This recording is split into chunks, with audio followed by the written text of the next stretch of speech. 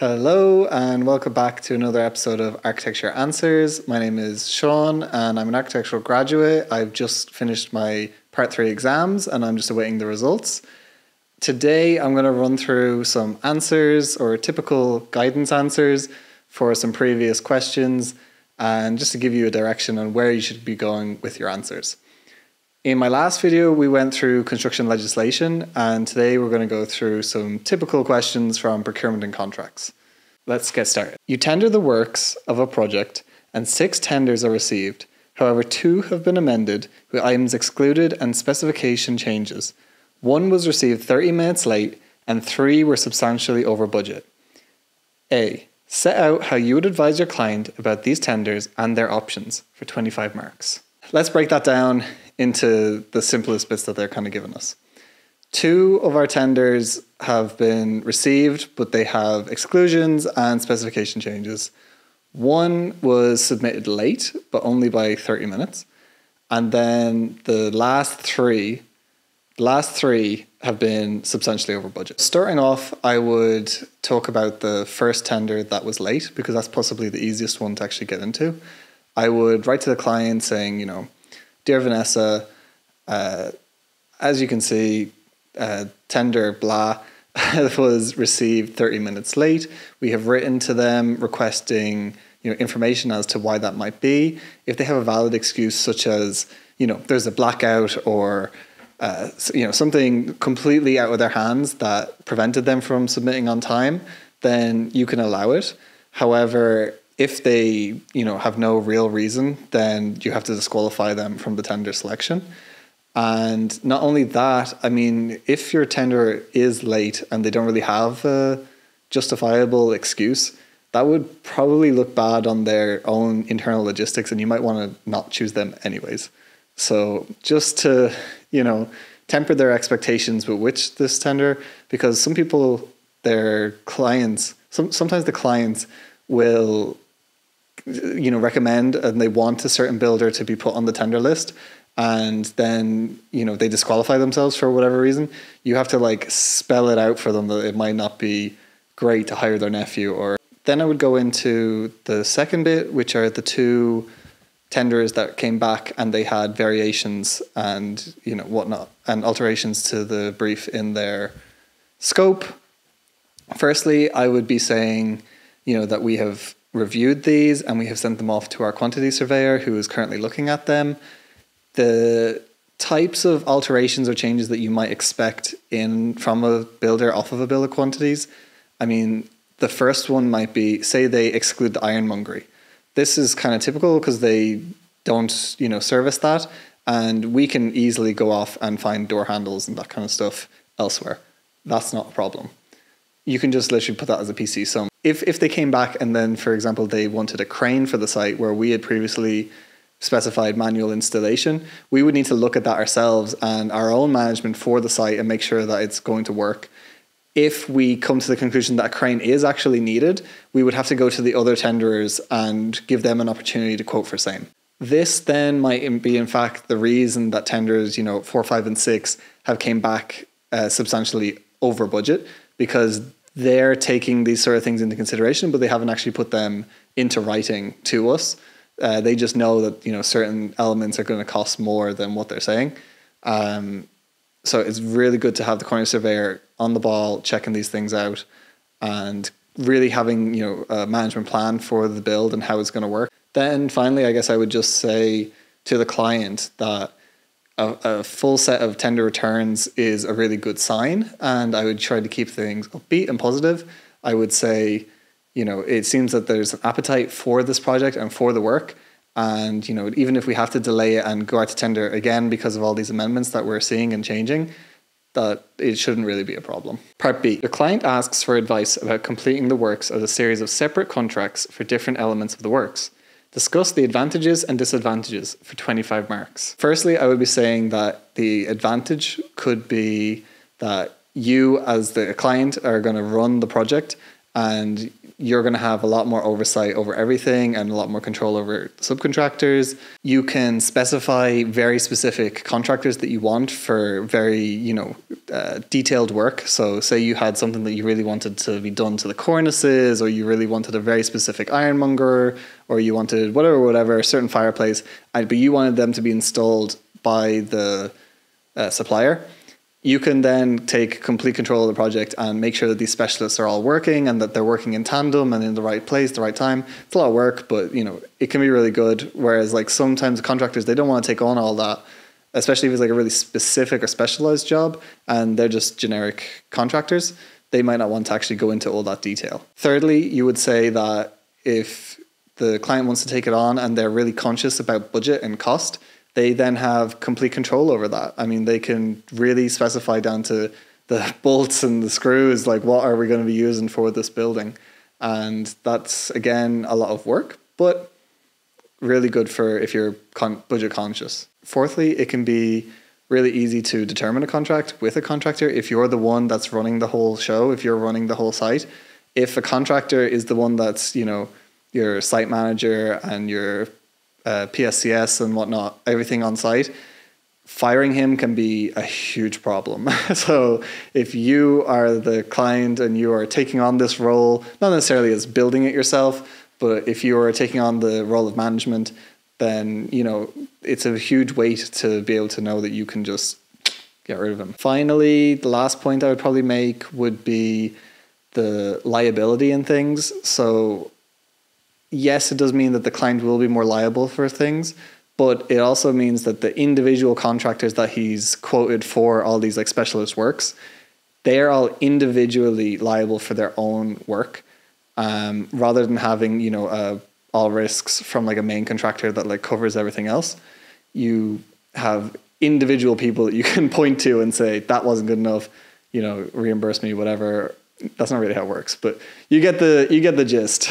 Next, I would move on to the disadvantages. So you have we've kind of touched on these before.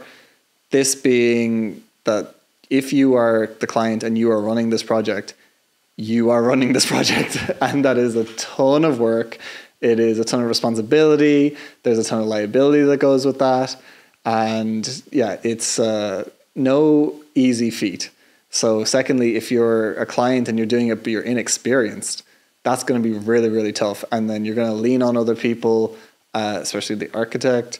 And there's going to be a fee for that. If you're constantly trying to ask questions and ring up and you don't know things that you should know, that is a problem. And you might be trying to avoid incurring costs, and they might just come anyways. Thirdly, if you are doing this, you also have to make sure that you're doing all the payment certs, that you're doing all of the insurances and liabilities and checking all of this stuff. Again, that stuff is largely out of the mind of people who just take on a project.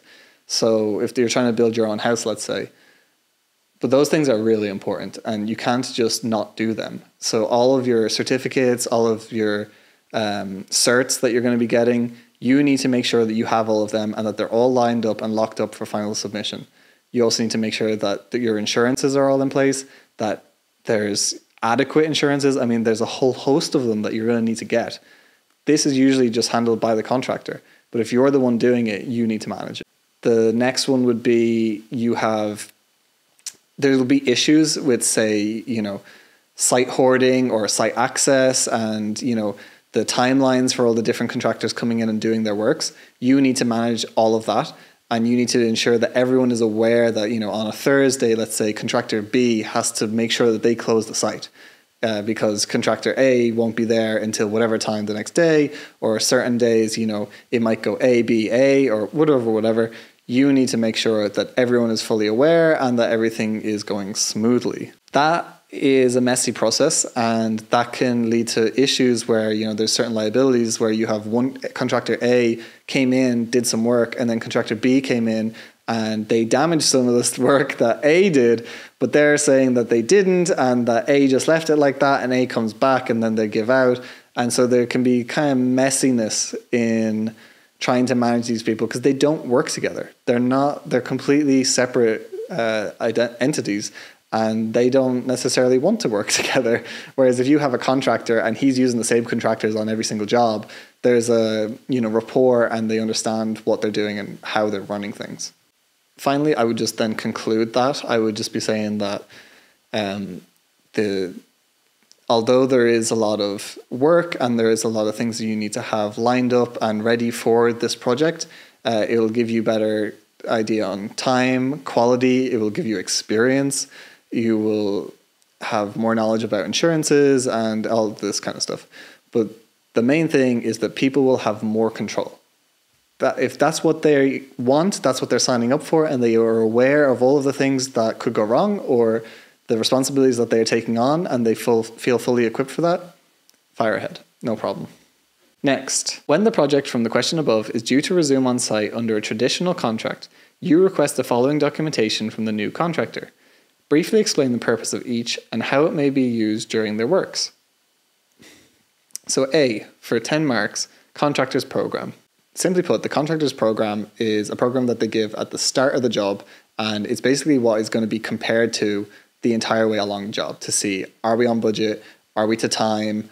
Are extensions of time valid? Why are they valid? All this kind of stuff. On the contractor's program, you're going to have the site location and the site entrance, location of site compound, the materials and equipment that are going to be needed for the site, plans and particulars for the project that were granted under planning. You can have work methods for the permanent and the temporary works, timeline for the development, organization for the subcontractors and when they come in and off, what they're going to do. And then finally, the details for absolutely everything, for the timing, the arrangements, the agreements, all that kind of stuff. Next. B, contract guarantee bond for 10 marks. So the contract guarantee bond is a form of insurance for the employer against the contractor. And it's just to ensure that they do finish the works and that they can pay you if they go under and they can't complete the works. So it makes sure that the project is done to a completely satisfactory standard for the client. So the contract guarantee bond allows the architect to go to the contractor and say that they're not happy with certain parts of the works and that they need to redo them. If they don't redo them, you can then get another contractor to come in, use the original site compound for contractor A, do the works, and then charge the contractor A for the works if they aren't willing to redo it. So the bond is going to make sure that that is paid in full. This obviously will delay the works and all that kind of stuff, and the contract bond will help with that. C, contractors' insurance policies for 10 marks. Honestly, I'm just going to leave these on the screen because there's so many of them and they're all really relevant. So if you don't know what they are, just go look them up.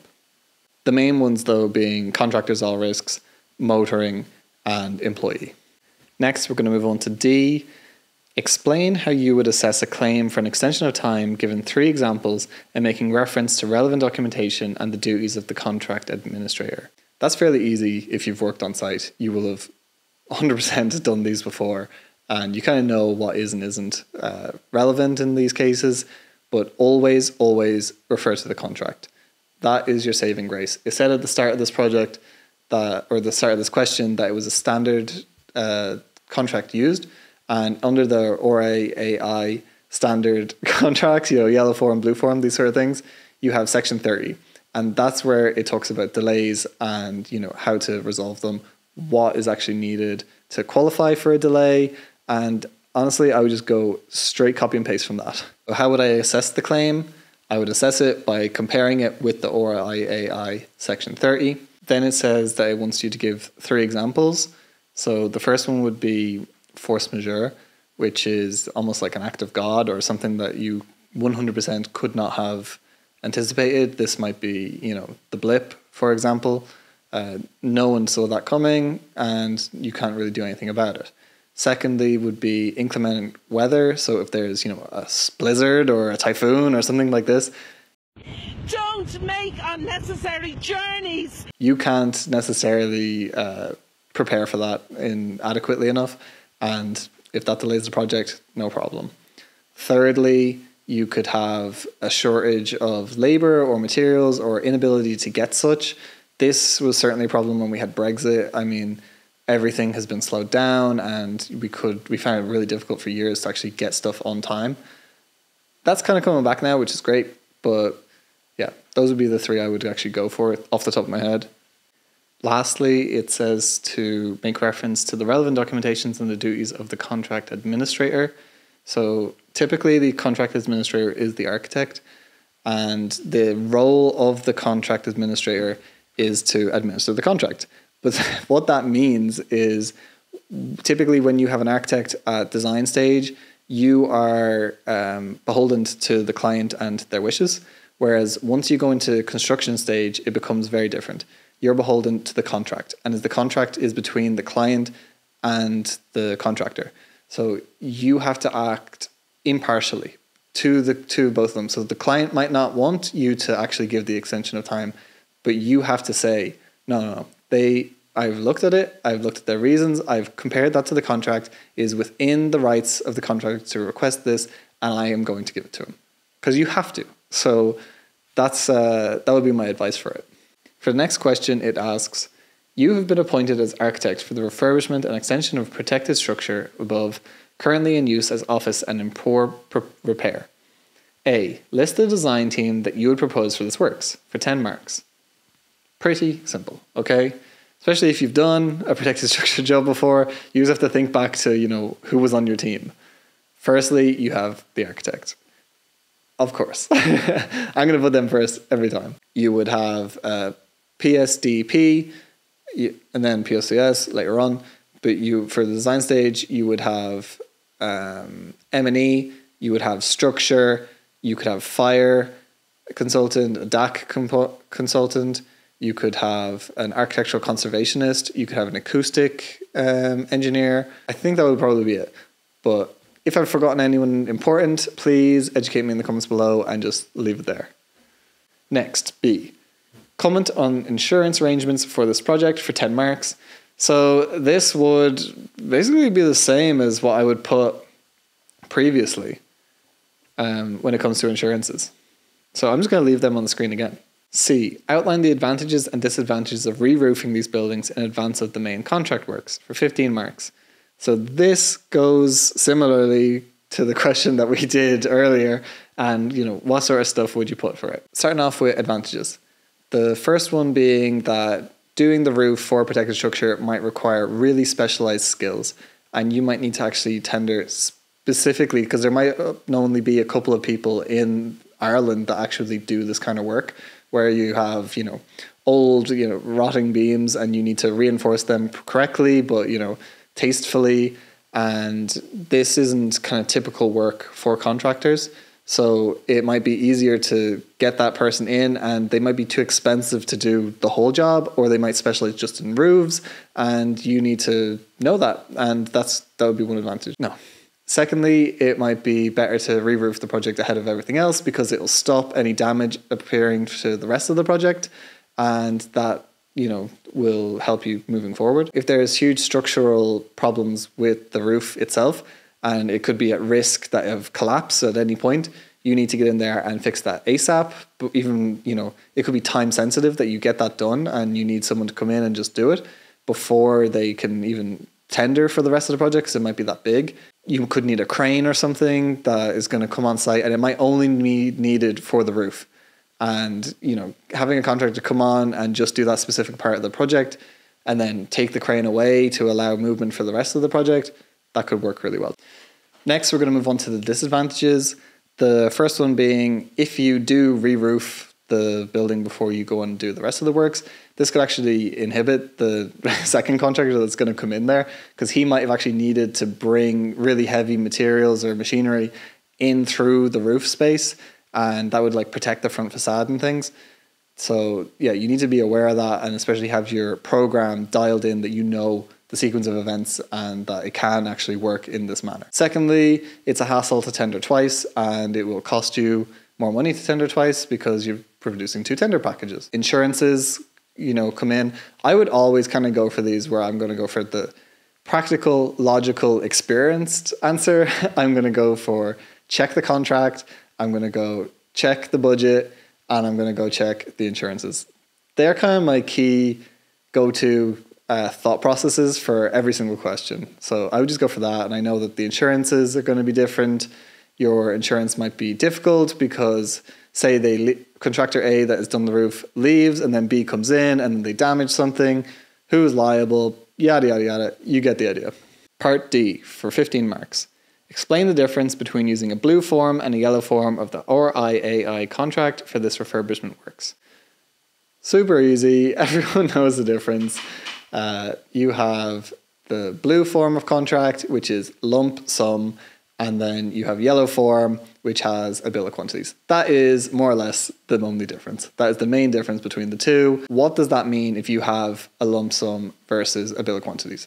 Bill of quantities, generally you have a quantity surveyor who has produced this bill of quantities, and it goes through everything that is going to be in this project. Everything from all the windows, all the screws, everything. That can take a lot more time to prepare when you're doing your tenders, but it can actually save you a lot of money, because if you just have everything as a PC and then, hits start coming in and then they start asking for more money for certain things that weren't under the scope at the start of the project, things get difficult, and it's much easier to have something to compare it to the entire way through. So I'm hoping that was a much quicker episode than the one before. So I'm just going to leave it at that and hopefully make a couple more of these. I might even make some of these into TikToks or something, just like quick fire answers. And yeah, if you're interested in that, please like, share, comment, put all that kind of stuff into the comments below.